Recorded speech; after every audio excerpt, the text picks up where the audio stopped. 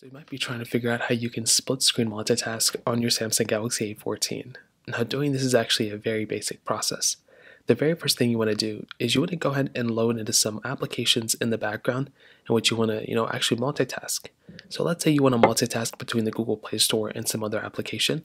Well, what you can do is you can open up the Google Play Store like this on your phone. You then want to go and click on your recents panel, which is basically at the bottom left right here. And all you want to do is hover over that application in which you just want to multitask out of. So in this case, let's say the Google Play Store right here. Well, what we want to do is we want to go ahead and click on the little icon above the Google Play Store right there.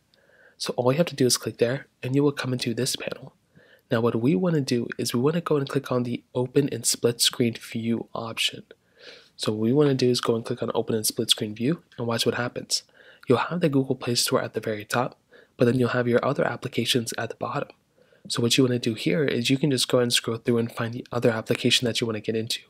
Now not every application can be split screen, so keep that in mind, but a majority of them can be. So in this case we can go and open up like YouTube Music, for example. So as you can see, we can have YouTube Music at the bottom and we can have the Google Play Store at the top. And that's pretty much how you do it. You can use this application how you normally would, and you can use this one how you normally would. Now, if you want to delete these applications, well, you can actually get in between. You can actually make them bigger or smaller, depending on what you want to do.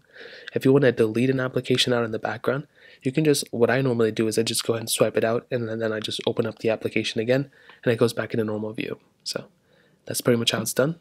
If you have any other thoughts or questions, let me know in the comment section below. Hit the like button, that would mean so much, but definitely hit that subscribe button.